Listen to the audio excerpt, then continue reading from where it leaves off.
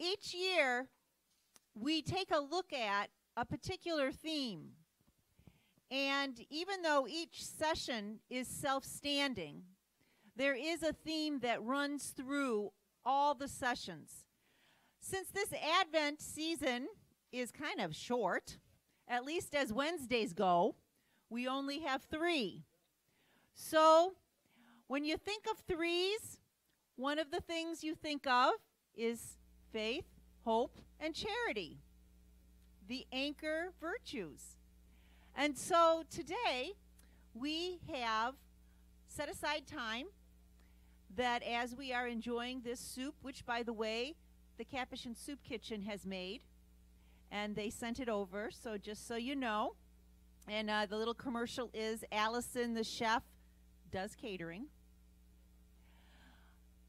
But as you're enjoying this soup, we are also asking you just to listen to the words. We're going to take a look at the subject of faith today. Next week we'll look at hope, and we'll finish up with charity. All of these virtues are here to help us to enhance this Christmas season as we prepare to welcome Jesus into our hearts. And I'd like to turn the microphone over to one of our new priests on staff, a Capuchin.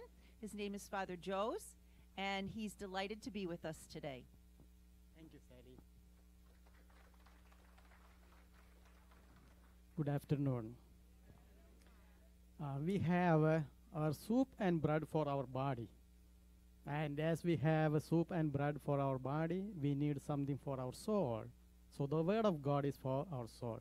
So therefore, let me just read a small passage from the Bible, a reading from the Holy Gospel according to St. Matthew chapter 17.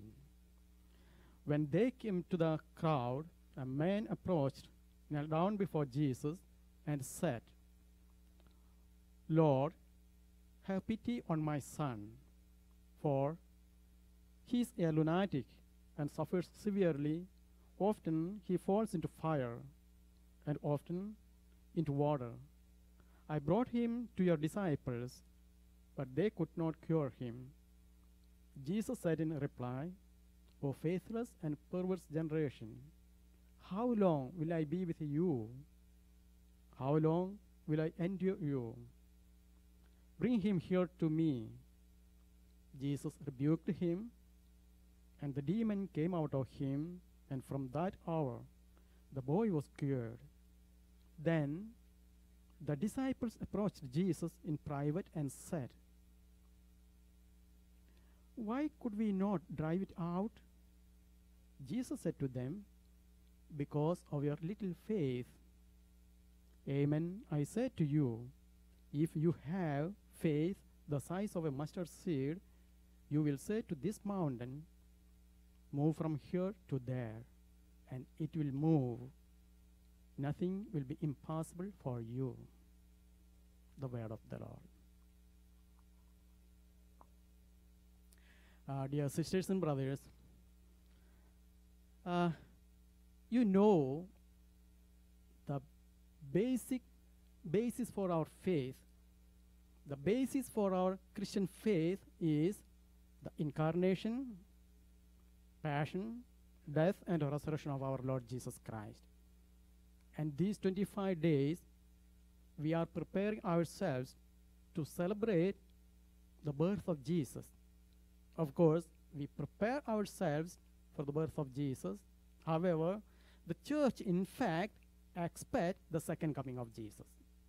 So now we always look forward to the second coming of Jesus, though we are celebrating Christmas, the birth of Jesus, and things like that. But we always look forward to the second coming of Christ.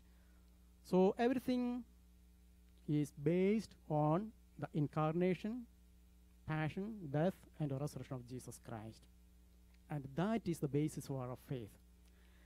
And there was a place, and in that place, for 3 years, there was no rain, consequently no water for the people and animals to drink, and people and animals began to die.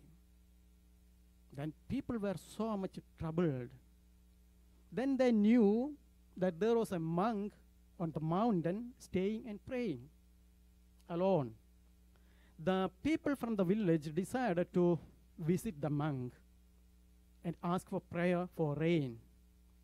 So the chieftain and other leading members of the village went to visit the monk to ask for prayer for rain. So all of them went to the monk on the mountain, then met him and told him, see, for 3 years there is no rain here in our village, and consequently there is no water for animals and people, and animals and people are dying. The monk told, of course, there is a solution for that if you believe. If you believe, there is a solution for that. So you call all your people together and bring them here on the mountain. So one day, we all of us will together pray for rain. And the people agreed. So they came down to the village and gathered all the people. Next day, all of them went up to the mountain to pray. And the monk was watching everybody and everything. The prayer started.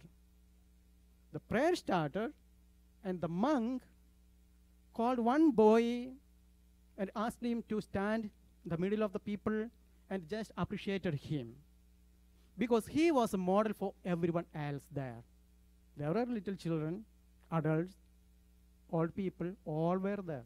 But this monk called only this little boy, brought him to the center of the gathering of the congregation and appreciated him.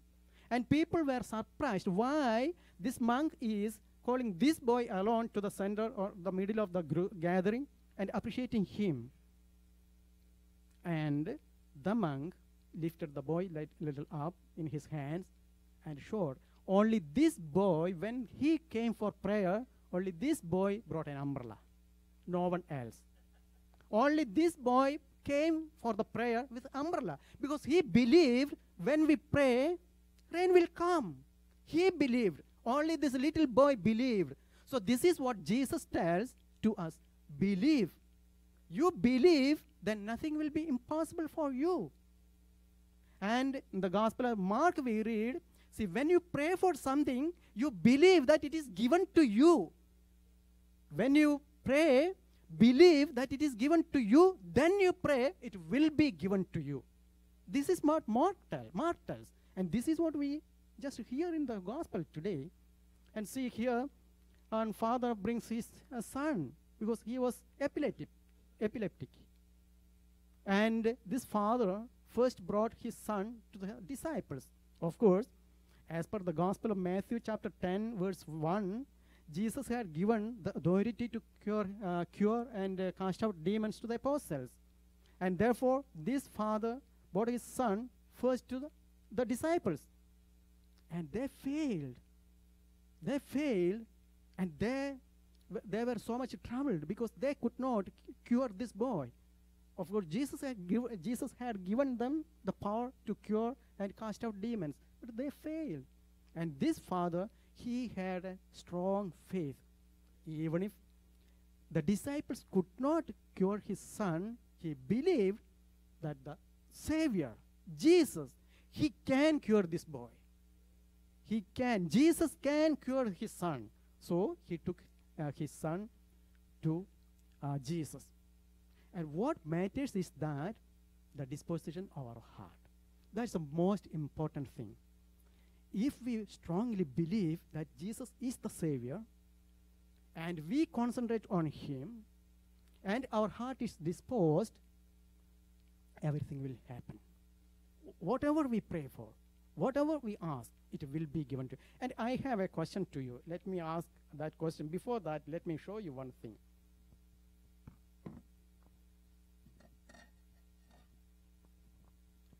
So I have something here. You know what is it? Egg. My question for you is that whether it is fragile or strong. Fragile or strong. What is it? Is it strong or fragile? Fragile. So if I crush, it will break. Right? If I apply my pressure on it, it will break.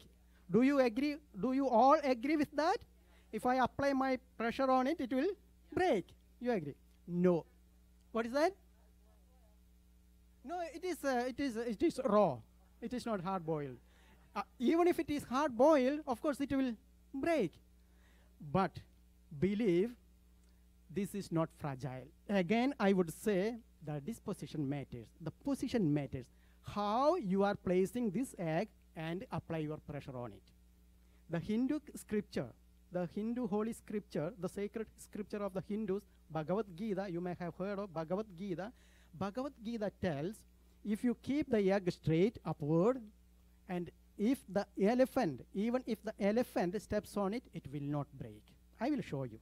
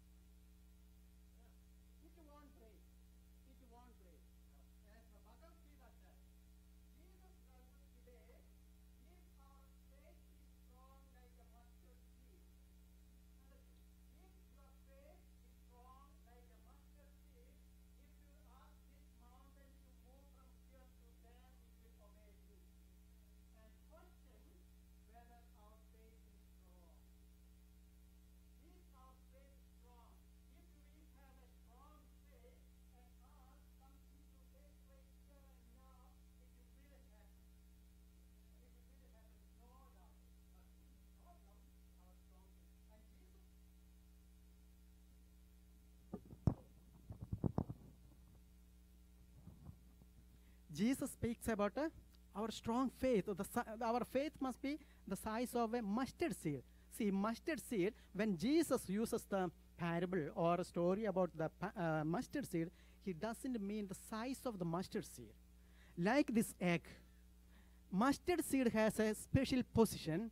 If we crush or apply the pressure on the mustard seed in such a position, we can't break it. Mustard seed, though small, we can't break it. That is what Jesus means. Mustard seed is small, however, even if we stamp on it, we cannot break it. See, we should have a strong faith. That's what Jesus tells. And our faith is based on the resurrection, the incarnation, passion, death, and resurrection. And if we believe and ask Jesus, he will give. And Mark, in the Gospel of Mark, chapter 16, he tells, see, one who believes, these signs will accompany him.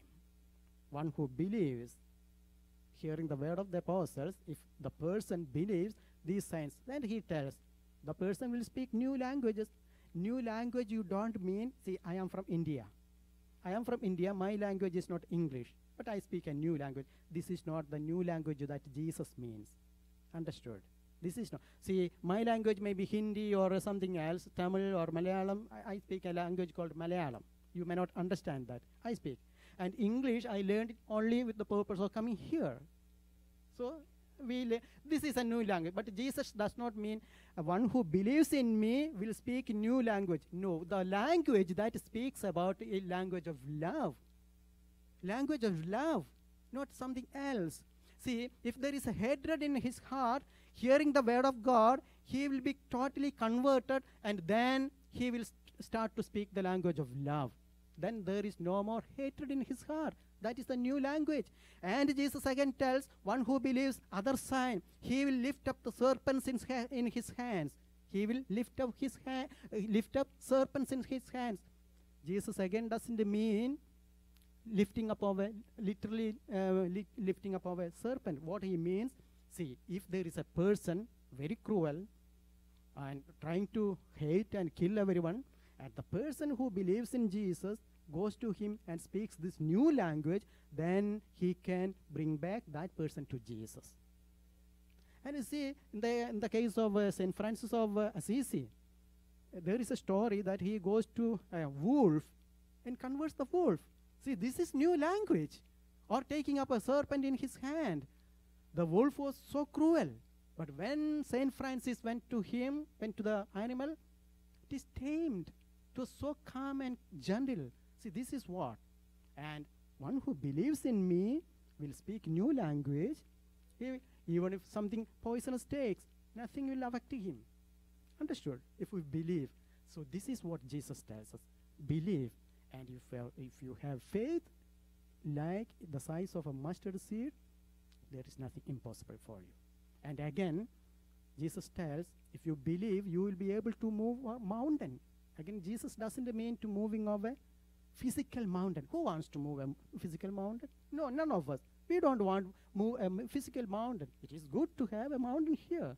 But what Jesus means, the problems in our life, the difficulties in our life, and the illness in our life, the financial problems in our life. And if you have faith in me, all these problems will be settled. All these problems will be removed. Your financial problems, your sickness, and your job, and everything will be, and believe in me. So this is what Jesus does. Thank you.